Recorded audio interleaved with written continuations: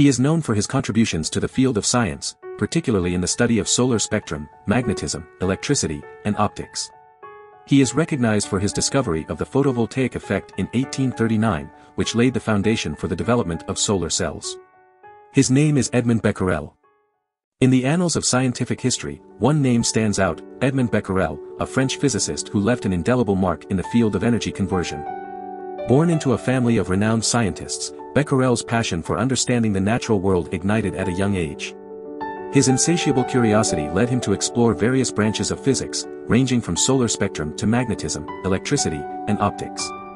As he delved deeper into his research, Becquerel made a groundbreaking discovery in 1839, the photovoltaic effect. This revolutionary phenomenon unveiled the operating principle of the solar cell, a device that converts sunlight into usable electrical energy.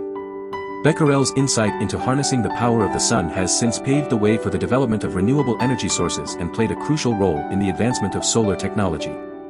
Moreover, Becquerel's inquisitive nature led him to extensive work in luminescence and phosphorescence, shedding light on the fascinating properties of these phenomena. His dedication to understanding the intricate workings of light and its interaction with matter has contributed significantly to our knowledge of optics and the field of luminescent materials.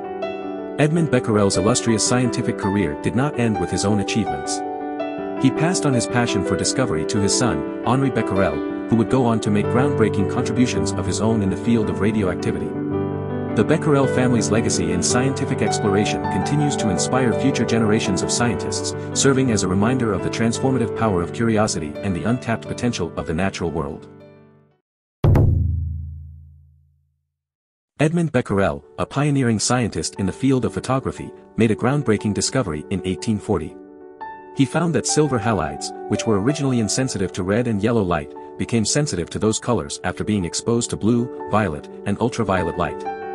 This meant that photographic materials, such as daguerreotypes, could be developed by simply bathing them in strong red or yellow light instead of using complicated chemical treatments.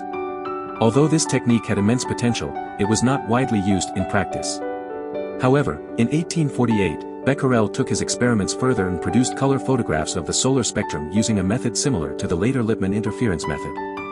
Unfortunately, these images required extremely long exposures with cameras, making them impractical.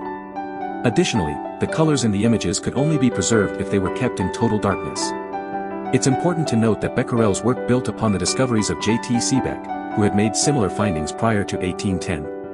Becquerel's contributions to the field of photography were significant, despite the challenges his technique faced. His discovery opened up new possibilities for capturing and developing images, laying the foundation for future advancements in the world of photography. Do you want to explore more scientists? Who do you want to see featured next? Subscribe and leave a comment below to let me know. I'll see you in the next video.